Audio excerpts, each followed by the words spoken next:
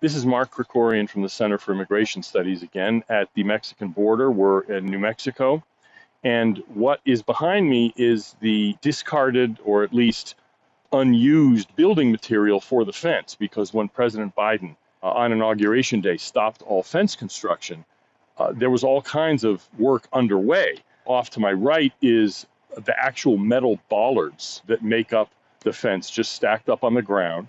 All of it's just sitting here, being unused because the president stopped construction on the wall. And in fact, it's even worse than that, because some parts of the wall, especially the parts right around here that look like they're finished, in other words, the metal bollards are up, they aren't filled with concrete, which is the last step, making it much more difficult to cut through.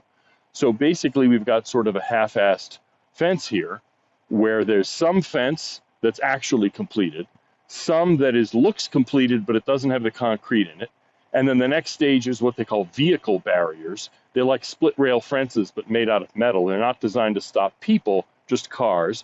And then right after that, string of barbed wire. That's all within 100 yards or so. And the only reason this is happening is because the construction that was coming from both sides of a hill here was starting to go up the hill, and then it just stopped. And so it's a funnel for illegal traffic.